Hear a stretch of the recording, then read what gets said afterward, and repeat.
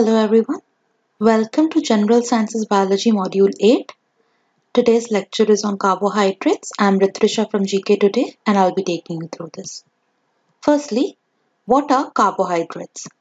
Carbohydrates are compounds of carbon, hydrogen and oxygen as the name suggests and known as hydrates of carbon. The common formula for all carbohydrates is CmH2ON, where M and N may be different values. However, in case of deoxyribose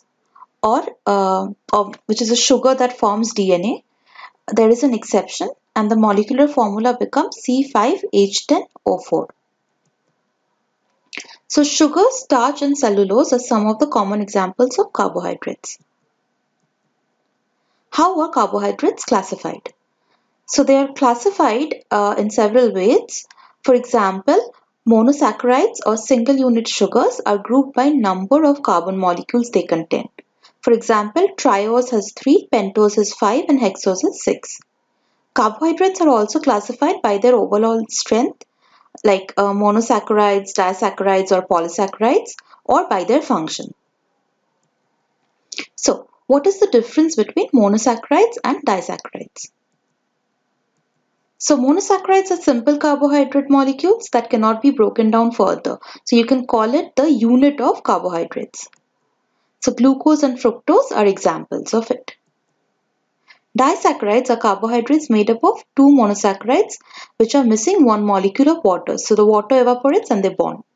Not evaporates, dissociates and two molecules bond to form a single molecule. The chemical bond between two monosaccharides is known as glycosidic bond. Table sugar or sucrose is a disaccharide made of one molecule of glucose and one molecule of fructose. Similarly, maltose is also a disaccharide which consists of two glucose molecules, whereas lactose or milk sugar is another disaccharide which is made of one molecule of galactose and one molecule of glucose. What is the difference between oligosaccharides and polysaccharides? So, oligosaccharides are carbohydrates made of maximum of 10 monosaccharides, whereas anything more than 10 is polysaccharides. So, common examples of polysaccharides are cellulose, starch, glycogen, chitin, etc. They perform structural and storage functions.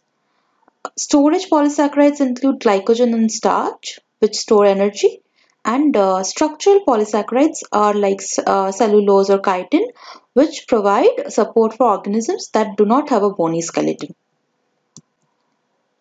What is hexose sugar and what are some examples of pentose sugar? So hexose sugar are carbohydrates which are made of 6 carbon atoms. So hex means 6. Glucose, fructose and galactose are examples of hexose. And these are energy sources for metabolism. Pentose sugar includes deoxyribose and ribose sugar, which are fundamental components of DNA and RNA. Both of these are pentose sugars. So that's all for the carbohydrates tutorial. If you like this video, please subscribe to our GKToday channel. The next video will be up soon. Till then, goodbye.